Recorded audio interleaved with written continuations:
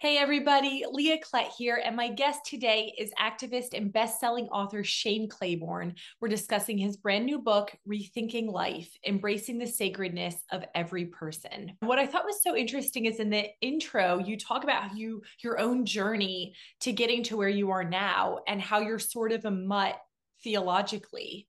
So I want to hear your journey of how you got to this place where you wanted to write this book and how you came to the conclusions that you came to that you share in this book. Wow, yeah. So I mean, I've found God in lots of different spaces within especially within the church world. Grew up Methodist, got Pentecostal, and got rebaptized, and leaned into the Catholic tradition. Worked with Mother Teresa. All that like really shaped and formed me.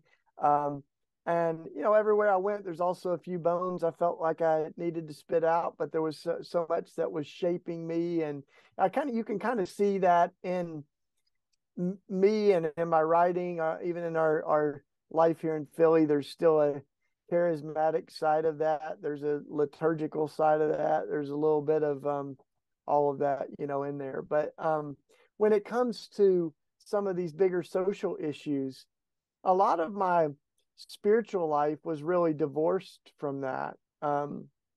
Because it was much more concerned about going to heaven when we die. And while I think that's important, I also think that Jesus talks a lot about not just going up when we die, but bringing the kingdom of God on earth as it is in heaven, and engaging the injustices and the pain of this world, and that's the holy work of God too. Is challenging the things that are crushing people's lives, and particularly as I mentioned in the book, when it comes to the language of being pro-life or for life, as I even just kind of like to reframe it gently a little bit, is that I saw in some of these issues, Christians not only were silent, but were actually a part of the problem. Were obstacles when it came to things that I think could save lives, when it comes to gun violence or the death penalty or militarism and war or some of these other issues. So, I wrote Executing Grace several years ago to address the issue of the death penalty and then beating guns around gun violence. And I've found the language of a consistent ethic of life or a comprehensive ethic of life to be really helpful for me, and to think outside of the silos of or the isolated issues of this is the most important issue, and just to build a broader framework that, hey, every person's made in the image of God. And um, that I think particularly the time that we're living in, where we've had, one mass shooting after another, the murder of Tyree Nichols, and escalating war in Ukraine. I mean, executions in 3 different states last month. It's a really ripe time for a fresh conversation about the value of life. Now, what is your observation about the current state of being pro-life? You talk about how when you became a Christian, that was sort of the issue. I feel like the church has been really a victim of uh, or has been impacted by the culture wars, between the left and the right. And some of these conversations get framed where the minority voices, on the far left or far right, really hold progress Mm. hostage, from seeing some real changes. I think that's true on almost every issue. And I do talk about abortion in the book, and the fact that a lot of us would like to see a reduction in the number of abortions that happen. And the one of the biggest things that's listed as a reason for having an abortion is financial stability, and the ability to feel like the family's able to raise a new child. And so what would help with that? Well, I think things like having access to childcare and affordable health care, and other things that some of those that would say they're for life have blocked some of those policies. I also think that, like, there's a lot of folks that talk about common sense gun laws, things that even though I'm not a gun owner, I I believe other folks have the right to own guns. But I think that there should be, even as the writers of the Second Amendment said, there should be some reasonable um, uh, restrictions and regulations around that, the limit that a gun can shoot without reloading, the number of handguns one person can purchase in a year, and things like that. And I think we can have a better conversation on abortion too, because a lot of times people act like there's just people randomly in the last trimester of their pregnancy that decide to abort a kid for no reason. And I'm yet to find that person. I know people that have had abortions late in their pregnancy, and everyone that I've talked to, it's because either their child or either the child or the mother's life were at stake, and it was a wrenching decision. So there's not always like compassion and even reality, as we talk about some of these issues. Yeah. I mean, a lot of pastors have courted controversy for saying that there are biblical reasons to vote Democrat and biblical reasons to vote Republican. Do you think either party upholds a more biblical worldview than the other in the policies that they present? The reason I wrote, another book called Jesus for President was because I believe that Christians should transcend partisan politics. And um, uh, as we say in that book, that the old hymn is right, that our hope is built on nothing less than Jesus' blood and righteousness, and all other ground is sinking sand. So we say, our fidelity is not to the donkey of the Democrats or the elephant of the GOP, but to the Lamb of God and to center Jesus. The irony is that I think that some of the teaching of Jesus is much more radical than what I hear on the left or the right, that the idea of loving our enemies. Yeah. What does that mean? And some of these issues are not, like, for instance, our military spending is unprecedented. But that's not a partisan thing. Obama raised Bush's budget, Trump raised Obama's budget, Biden raised Trump's budget. So we just keep spending, what's now, I think, $25,000 a second on militarism and war. And we have weapons that have the capacity of 50,000 Hiroshima bombs. And we're the only country that's ever dropped those kind of nuclear weapons on civilians, and we did it twice in 1 week. So what does it mean to champion life, on all fronts? On the issue of immigration, I think it's so clear in Scripture and from Jesus's teaching. Matthew 25, when you welcome the stranger, you welcome me. As the New Testament says, when we welcome the foreigner, we might be entertaining angels unawares. As the Old Testament says that we are to welcome the foreigner as if they were our own flesh and blood. So this is a constant thread in Scripture, and yet we've got some really terrible policies on immigration. And this is not partisan. Some of our highest numbers of refugees and asylum seekers have come under Republican presidents. I think some of our worst policies have come in recent years and continue under the current Biden administration. So I want to be better at welcoming folks that are leaving situations I can't even imagine, of persecution and of poverty and abuse, of fear. So that's why, I think that Jesus is really my sounding board for these things. And a lot of this is not about left or right, but it's about right and wrong. And it's also about what does it look like to be a Christian? It looks like welcoming the stranger. Like, that's not a Republican or Democrat thing. That's a Jesus thing.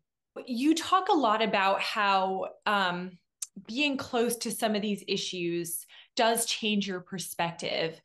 Talk about your time spent with some of these intentional communities and what you learned from them about how we can better reflect Jesus to the world. Yeah, so I wrote a piece in Newsweek. You might have seen that this week, that talked about the importance of proximity. It's a theme of rethinking life. It's true in my own life, is that it's very we're very good at having opinions about people we don't know. That is true. Yeah, we're very good at having sound bites and bumper stickers and T-shirts, and yet those really don't come with much responsibility. They don't have to come with responsibility. So the framing question that I keep, almost like a what's it called when in a song, like the refrain that I keep coming back to, the chorus of the book is what does love require of us? Mm-hmm. What does love require of us when it comes to abortion? What does love require of us when it comes to gun violence, when that's the number one cause of death of American children, right? So if the real framing question is, what does love look like on the death penalty? How do we love the victims of horrific, evil, violent crimes without mirroring that violence through capital punishment and calling it justice? So what does it look like to have restorative forms of justice? I think but for me, proximity is where all this started. I grew up with guns, hunting, and yet living in North Philadelphia, and now seeing gun violence all over our country, and not just cities, but in rural areas and workplaces, and I mean everywhere we can imagine. The toll that it's taking on human life, that became personal. I mean, it became personal when a 19-year-old was killed on my front steps. Wow. But it also became personal as I got to know heroes of mine that I write about in the book, folks like Sharon Risher, whose mother was killed and her family was killed in Emmanuel AME Church during their Wednesday night prayer meeting and Bible study. And yet she's convinced that killing is the problem, not the solution. It's why she's concerned about gun violence, but it's also why she's concerned about the death penalty and police brutality and violence. All these issues they intersect, and they're very connected, especially for those of us that operate under the understanding that every person is equally created in the image of God, and their life is equally sacred. And that's kind of why I wrote this book. But it's visiting folks on the border and hearing their stories, and that there are 12,000 people in front of them as they try to have a court date around asylum.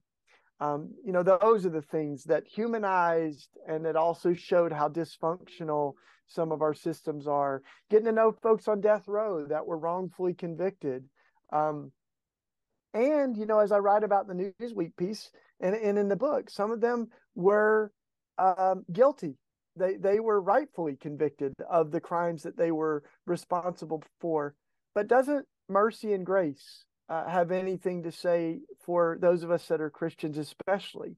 Don't we believe that Jesus was right when he said, it's not the healthy who need a doctor, but the sick? I've not come for the righteous, but for the sinners. And doesn't that, have implications on whether or not we're going to execute someone because of the worst decision they ever made? But it's hard to have that urgency and that compassion if we don't have the proximity. Yeah. Yeah, your book is definitely, and you say this, it's hard, it's kind of heartbreaking to read. Some of the stories you tell, the statistics you share. What is the solution? How do we address some of these really difficult issues without the death penalty, without guns?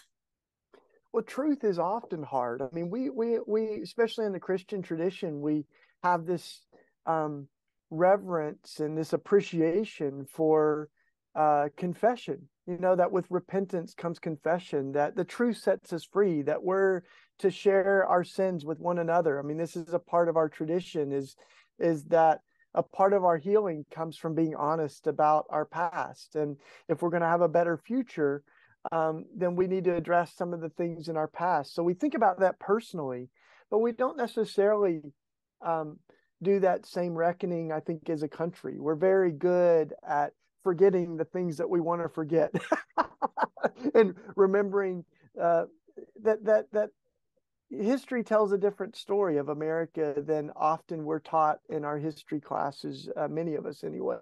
And we've been sometimes good at remembering the victimizers rather than the victims, and I think you see that in a lot of parts of our national history. It's the battle over monuments, and I talk in the book about the Nathan Bedford statue, Nathan Bedford Forrest, the founder of the KKK.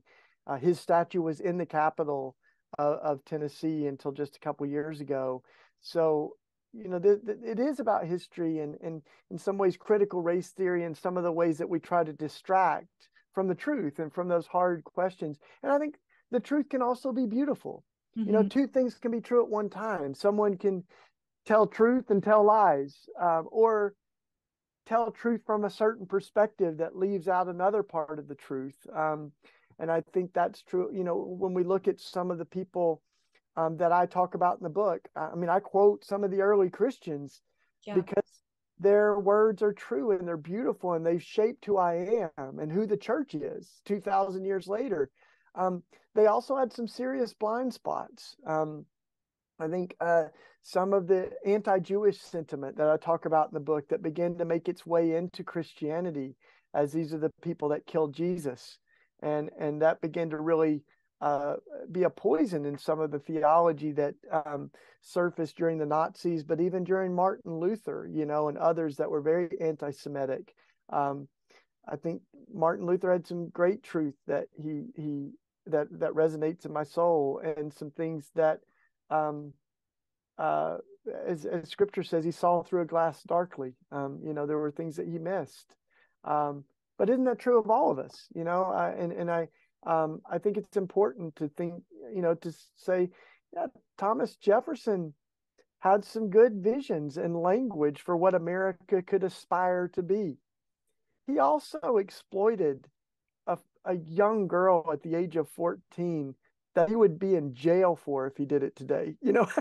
So I think we can be honest about some of those things, but that's hard, for some people, that if we only want to see the heroes of our nation or the heroes of Christianity without seeing the shadows that they had, and the places where they had holes in their theology, or they spoke truth on one thing, but they didn't get Jesus's words quite right on another. So anyway, I think that's all part of the point of the book. And there's others, such great work being done all over the country with the 1619 Project. We're reading Ibram Kendi's book right now, Stamped from the Beginning. My wife's reading that to me and we're I think we're wrestling with some of that as a country. So it's only appropriate that some of the writing in that particularly theological or Christian writing would also be doing some of that reckoning and truth telling. Well, Shane, you're very critical of the death penalty in your book. We've been talking about that. But I am curious, what do you think is a good alternative to the death penalty that would effectively reduce crime? I know this is a very tricky subject, but I'm so curious about your thoughts on that.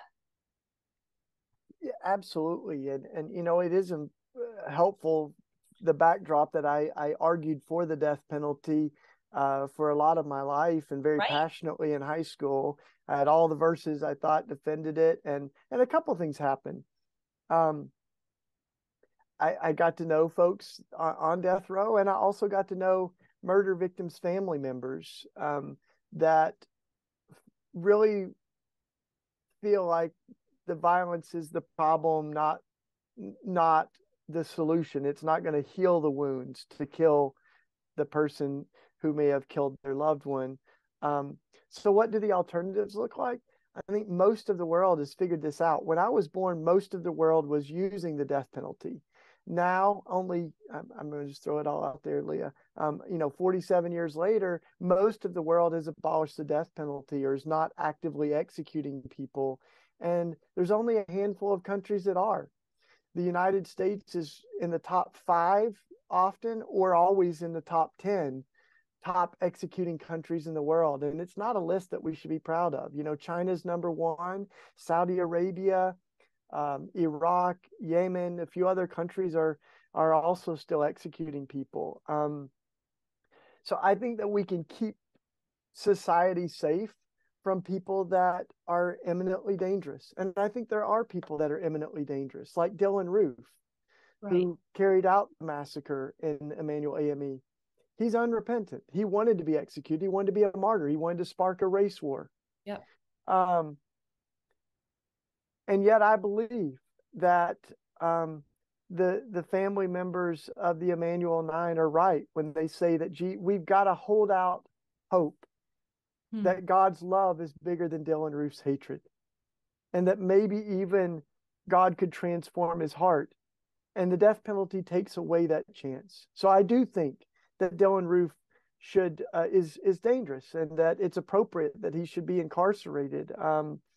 I also think that someone can change, and I've seen it from people that I've visited on death row, sometimes over a course of 10 or 20 years, that they're a different person than they were 20 years ago. Some of them, it's because of what Jesus has done in their life. And I believe that someone can change. I believe that's why Jesus interrupted an execution in the Gospels and said, let the one who is without sin cast the first stone.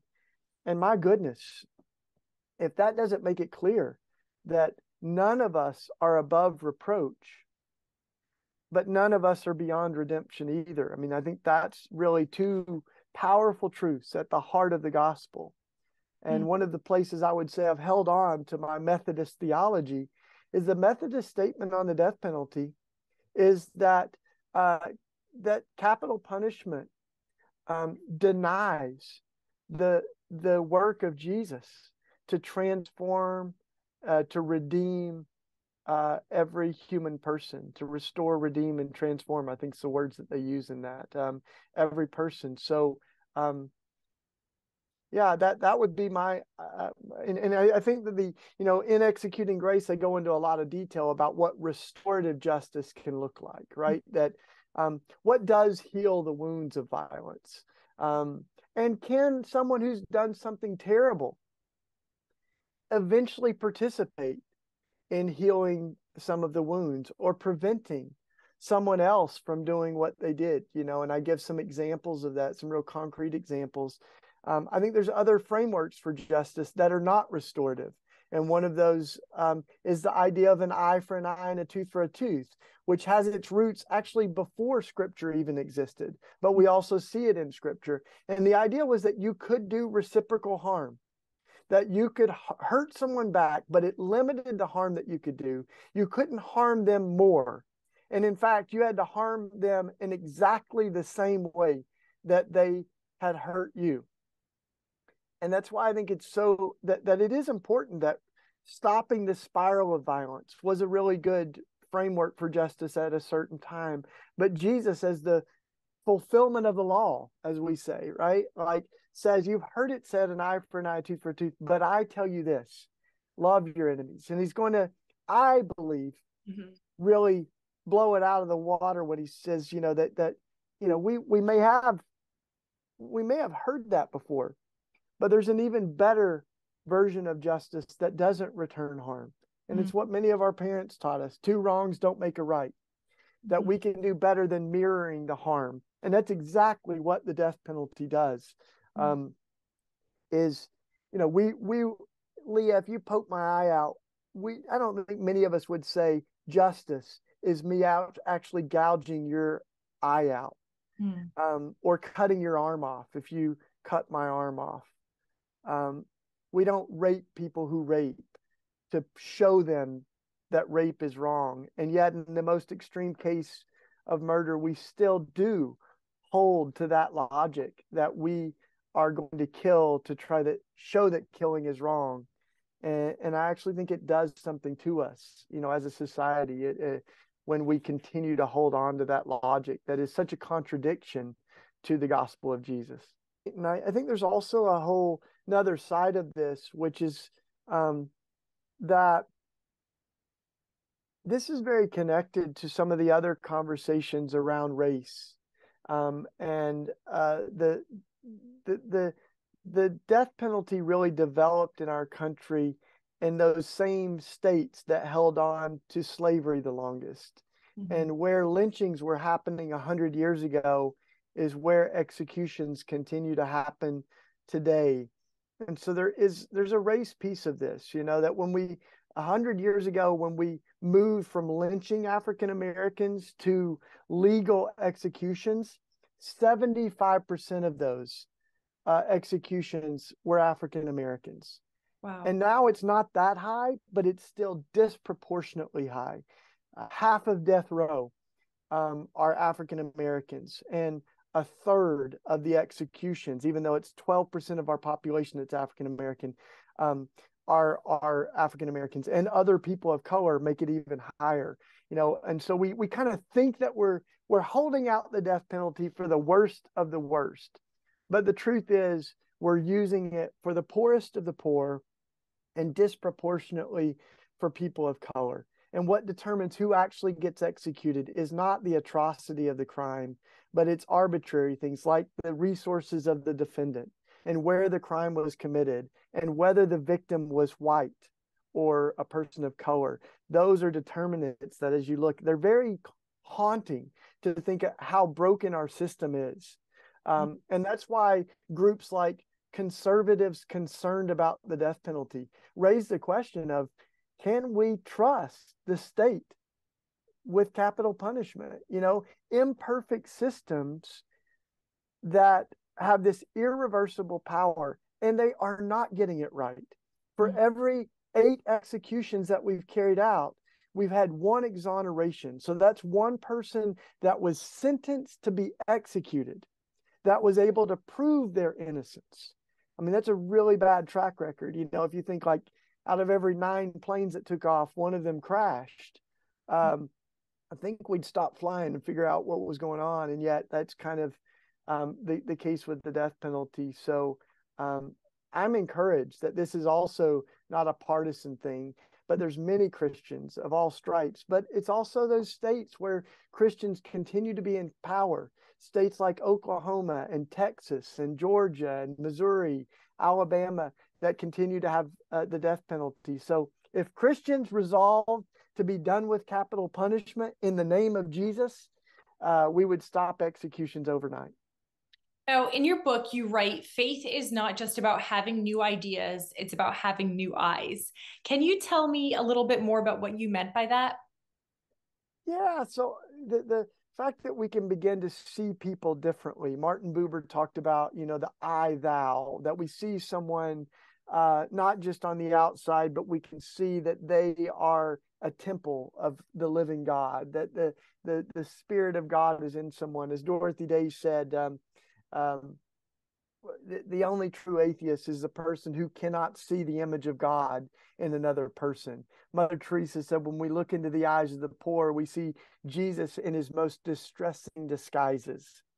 And so I think that sense of reverence for life, that even someone that's done something terrible, like some of the folks that we're thinking about, that have carried out murder, that if we have eyes to see, as Jesus said, we can see that that there's nothing that can completely put out the light in you, as the Quakers say, that there's something of God, something holy. We're made in the image of God. And so I think that changes everything for us. It changes the way that we think about other people, even when we see them at their worst. It changes how we engage around hard conversations with people we disagree with, if we kind of hold that reverence. And also that we're not just looking externally at people, but we're finding that no matter what the color of someone's skin is, or what their hair looks like, or their anything about them, what transcends all of that is the reverence that they are a child of God, made in the image of God, and that changes everything. So, when it comes to the topic of life, life is all sacred. What do you make of the push for medically assisted suicide in countries like Canada, where some people are choosing to end their lives because of issues like depression or anxiety? This is one of those complicated things that I would say there's some common themes in rethinking life that I would say connect with this question, this important question you're asking. And some of it is proximity, right? Is like knowing the people that are suffering in these situations, and feeling like, what is God? The question I would always be asking is, what does love require of us? And what is God's most perfect will? Um, and I think if those are the framing questions, we might not all make the exact same decisions in the same context, but we've got some guiding principles. I tend to believe on every single issue, we should try to make someone's life, um, to advocate for their life and for their dignity, and to extend that life, uh, to make that life viable, which is why I write, about Down syndrome and some of the other issues, I think, where we've seen life a little bit more expendable. Um, and um, and I have a lot of friends who do hospice care. And in one sense, that's what the work that I did in India was, in the home for the destitute and dying. And I held people's hands as they died. And it was interesting because it was seen as a holy thing, that every day we would go in the streets and we would bring people in who were dying without someone holding their hand. And that was Mother Teresa's passion, is no one should die without someone holding your hand. And when you go into the morgue, it says, I'm on my way to heaven. And when you leave it, it says, thanks for helping me get here. And one of my friends said, it's like we're travel agents. We're helping people transition from this world to the next, and we get to whisper God's love to them, um, and to massage their muscles and make that as, um, the least scary and the most holy experience that it can be. Um, so that's the work that I think's before us. I don't talk specifically, about euthanasia in the book, but I do think that, I use Mother Teresa, or I refer to Mother Teresa as a really great example of that, because of how consistent she was, but also what hard work it was. Love is the love that we're talking about is not just a sentimental, anemic love, but it's a really, it's a daring, costly kind of love that, can keep us up at night. And but I think that's the love I see in Jesus. It's a love that's willing to die, but not willing to kill.